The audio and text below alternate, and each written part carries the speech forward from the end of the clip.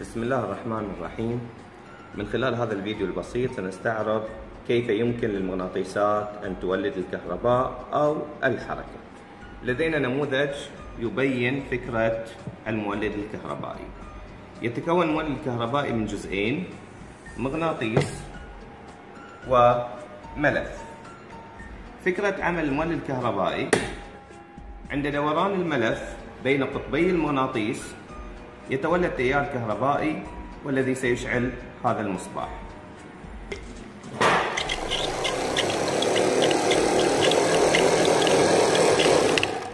إذن هذه فكرة المولد الكهربائي، يتكون من مغناطيس وملف. عند دوران الملف بين قطبي المغناطيس يتولد تيار كهربائي.